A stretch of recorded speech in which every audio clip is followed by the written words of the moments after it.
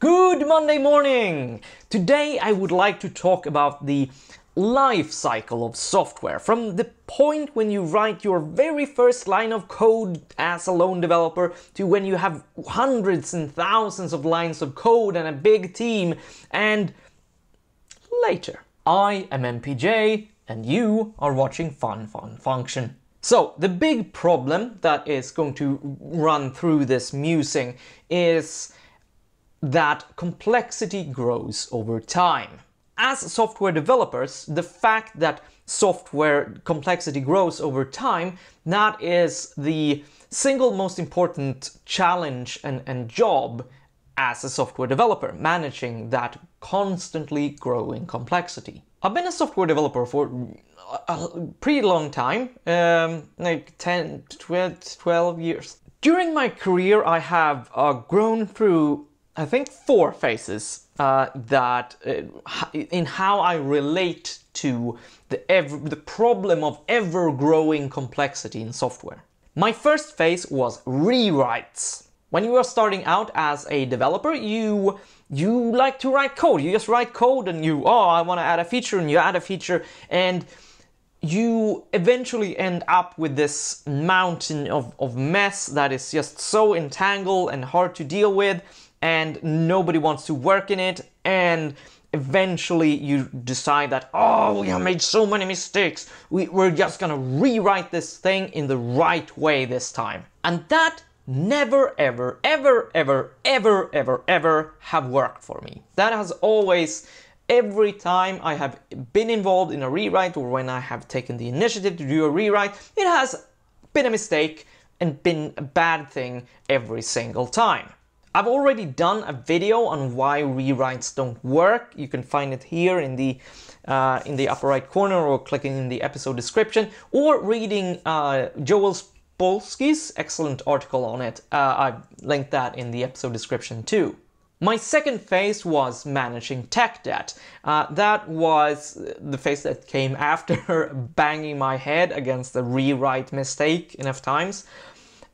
But I've actually also made another episode on managing tech debt here. But basically, in my tech debt phase, I spent time with constantly managing the level of tech debt that arose. Like as development went on, you need to constantly clean up after yourself and rethink how is this still the way we should structure this application, or have things changed? Do we need to move things around and clean things up and restructure? That kind of thing, to make your software workable. The problem is that even if you manage tech debt perfectly, complexity is still going to grow in your application over time, because there are 2 kinds of complexity.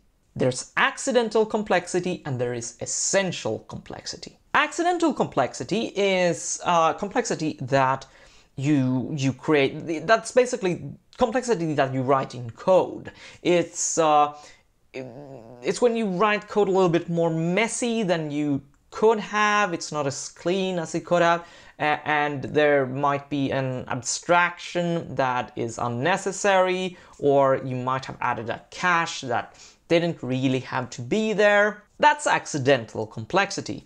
On the other hand, you have essential complexity, and that's not really related to how you write your code, but related to the problem that your software is trying to solve. Code might be complicated because the problem that it's trying to solve is complicated. Writing a text editor, that is a big, complicated problem. Like, there's only you can only make the code so simple. And as months and years go by, and you add feature after feature and setting after setting, and some of them are intermingled, complexity in your project is inevitably going to grow.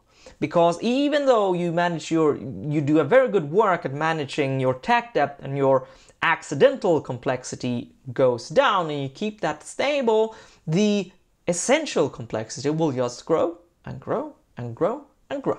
So after this realization that tech debt only takes you so far, I went into phase 3. Phase 3 is removing features. My reasoning in this phase was that because we were constantly adding features and settings and stuff, and that was inevitably increasing our complexity of the software no matter what we did with tech debt, we also had to remove features, the ones that were least used from our software as a kind of hygienic thing. So in the teams I worked with, I became kind of like this grim reaper where I was just constantly pushing that we should remove features and remove this setting is not necessary. We should decide if on one default and just make that the only condition.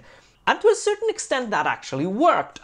We managed to identify a lot of features that had very low usage and at the same time had a very high maintenance cost. And we got those out of the product. And as we did end up with more maintainable code.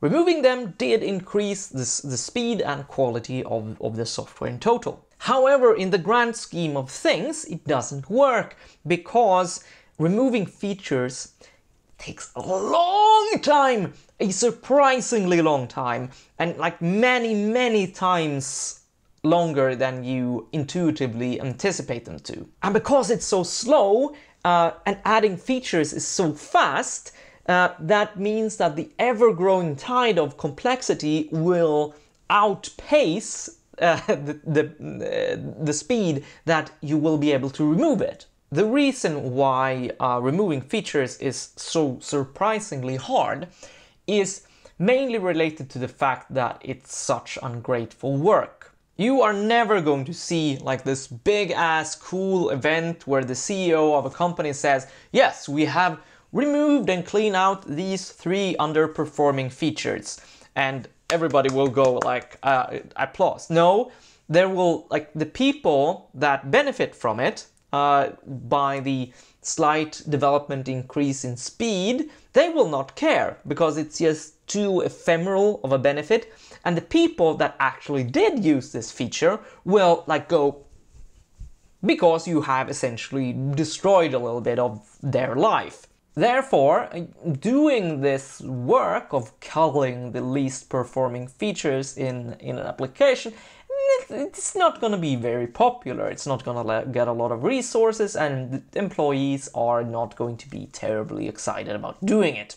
It's also just very complicated work. The feature is often entangled into the product in many interesting, elaborate ways, and you also have to do a lot of research on how this is being used by what users, on what clients, and figure out interesting migration paths, and you have to work with customer service to figure out how to communicate the removal and doing the timing of it.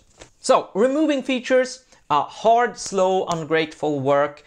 You will never be able to remove features in even close to the same pace as they are being added. So, again, complexity just keeps growing.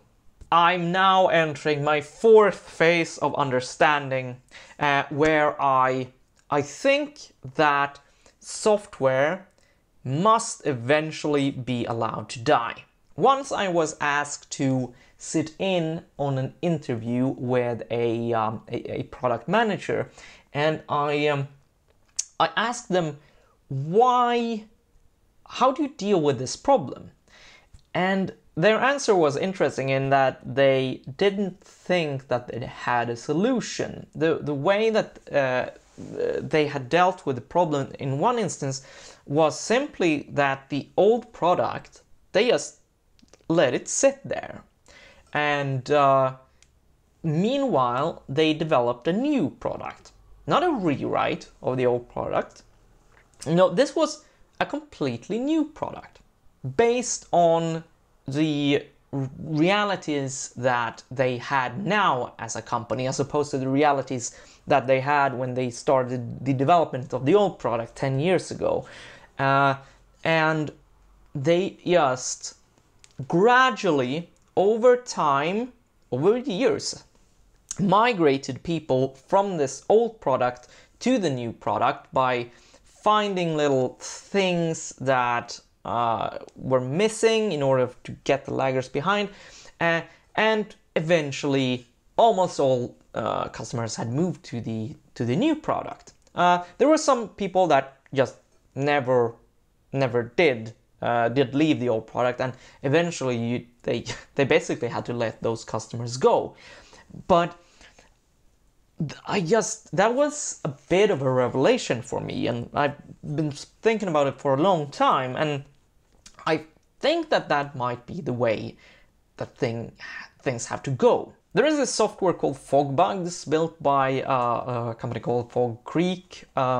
It's the people that has been involved in making Stack Exchange.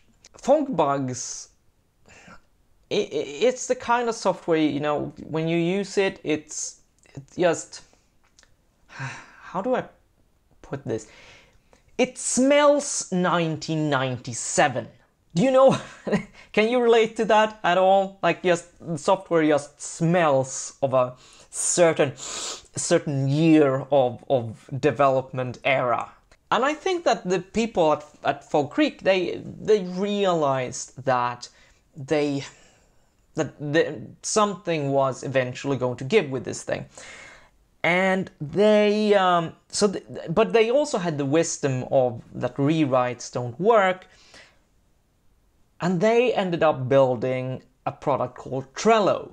And Trello was massively successful, and you probably know about it, but you didn't really care about Fogbugz or Fogbugz. Trello is a completely different product from Fogbugz. It's not even a bug tracking system. It's just basically some kind of structured whiteboard kind of thing. You could not have possibly achieved that by doing a rewrite or by removing features or refactoring things or doing things gradually.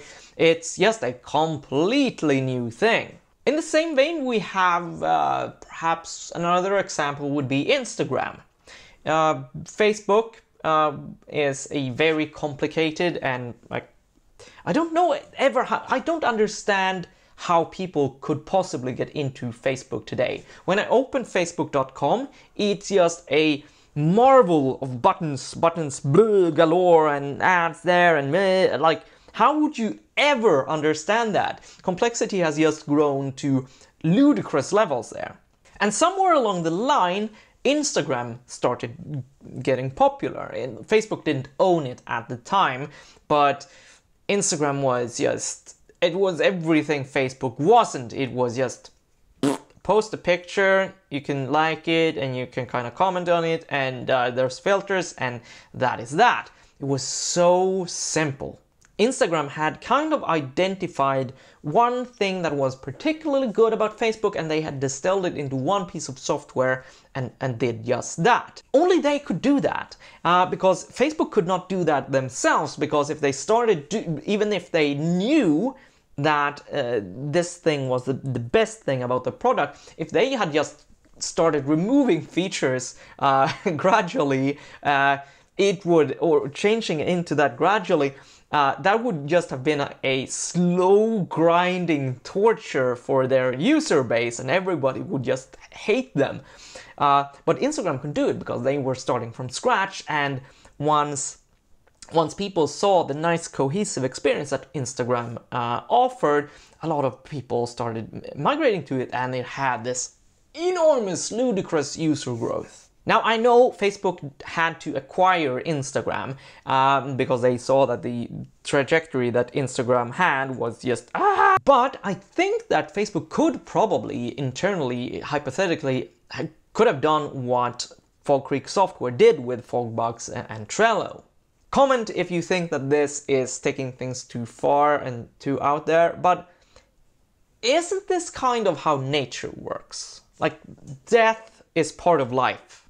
As people, we grow old, we stagnate, and we die for good reason, and our children can take over with fresh new eyes and fresh new skills, and without the baggage that we carry with us as the elders. It's the circle of life. I'm kind of imagining like a monkey holding up Node.js. You know what? I'm gonna go fetch a board game.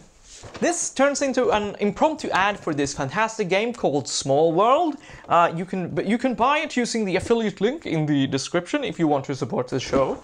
But what I wanted to show is this mechanic. You control these people, these races that enter the board from different places, and they dominate those spaces. It's pretty cool. The races are kind of semi-generated, so they can be stout giants or fortified giants or forest humans. But the thing is that after a while, after a few turns, your people, your race, they start getting weaker and they end up going into stagnation. So you turn them over. You still have them around, and they still you still get points for them while they are still on the map. But you do get a new race. You generate a new race, sort of. For example, Alchemist Orcs. And you enter on the map on another plane and you just race over another race. It's an interesting and brutal analogy to software development. Smallworld, great game. Every game by Days of Wonder is amazing. It's so pretty and well illustrated. I really recommend it. And that's my thought of the day. Wasn't it wonderfully uplifting? Your software complexity will inevitably grow over time until it stagnates and dies. However, I do really think that there is hope in embracing this circle of life and being the facilitator of your own product killers, so to speak, instead of waiting for a competitor to do it for you. And that's my thoughts. If you have any experience on this, please post it in a comment down below.